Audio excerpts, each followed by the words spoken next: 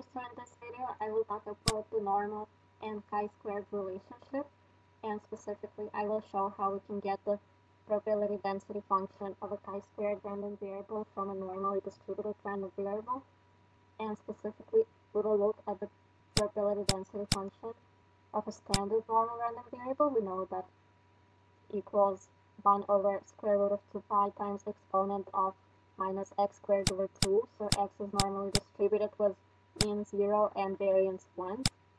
And from that, we're interested in deriving the PDF of a chi-squared distributed random variable, where y equals x squared. So let x have a standard normal distribution. So we know this is the probability density function of x. X is a normally distributed random variable. And we're interested in the variable y equals x squared. So our function g of x here is x squared. And we know that it's monotone. It's decreasing on the interval from negative infinity to 0. And it's increasing on 0 to infinity. And we're interested in the variable y, which is x squared, on the interval from 0 to infinity, and we want to find the probability density function of y. So y is a function of x.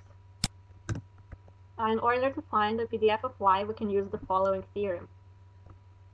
So we can compute f of y as a summation, and I will show then what the summation is of. Basically, it's a summation of functions that are on monotone intervals. So it's a summation of f of x of inverse g of y times the absolute value of the derivative of inverse of g of y. We need to find intervals on which our function g is monotone. So remember that g of x equals x squared. Well, we can call it g of y here. It's the same thing. And we need the function g to have a continuous derivative. So here is our function. We know it looks like a parabola. And we can see it's monotone. It's decreasing on the interval from negative infinity to 0. It's 0 at 0. And it's monotone. It's increasing on the interval of 0 to infinity. So we found two intervals on which the function is monotone, and we know that it does have a continuous derivative there. So separate the whole interval into the two sets. Well, we also have a set a0 equals 0.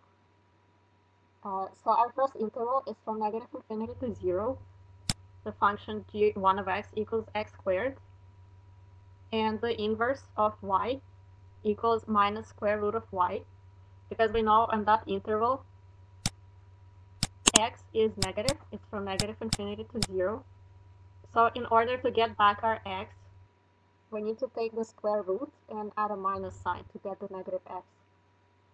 And our second interval, we have x is from 0 to infinity, and our function is x squared, and our inverse is just the square root.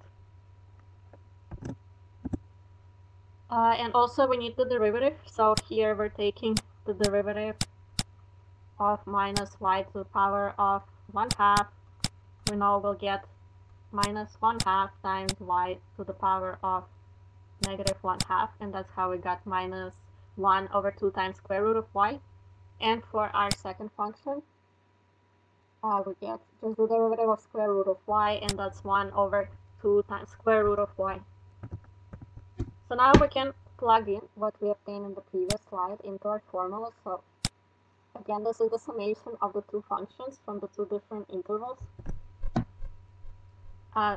So this is our first interval, and this is our second interval, and we can now simplify that.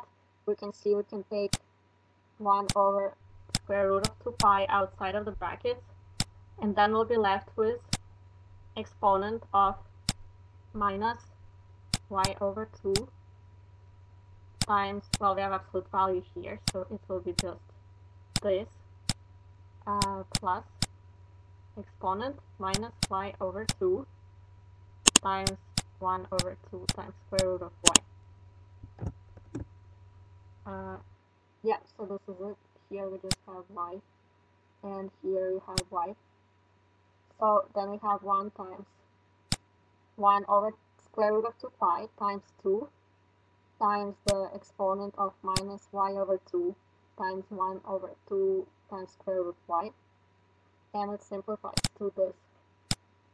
So basically this is our f of y. So this is our probability density function for variable y equals x squared. So y is a chi-squared distributed random variable.